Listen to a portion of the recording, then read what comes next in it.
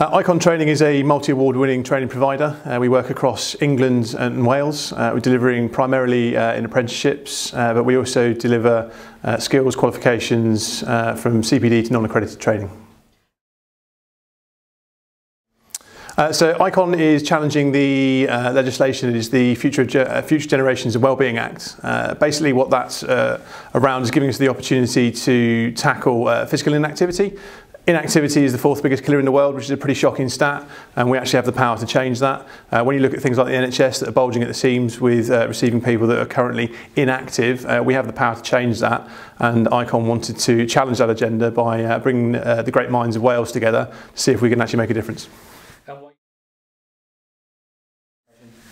So I've been talking about whether the education of the workforce is actually fit for purpose to tackle this agenda.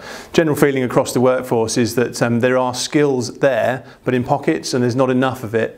And actually the qualifications that are available at the moment probably aren't fit for purpose. So we actually need to tackle that agenda by doing more.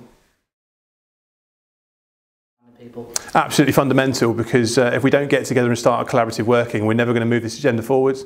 Questions I've asked to the audience today is, why is it not moving forward? And one of the general answers is because we work in silos. So these conferences are vital to challenge that.